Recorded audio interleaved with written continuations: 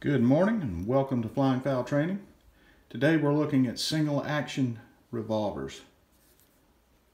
Gun is unloaded. Holds 6 rounds of .45 Colt.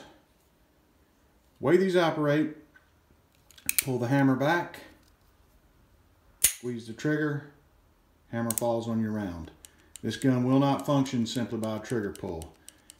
It's the definition of single action.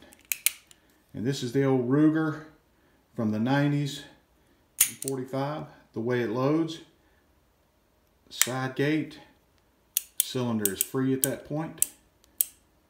Just each round individually. Colts used a half-cock method to open the side gate. This doesn't have that.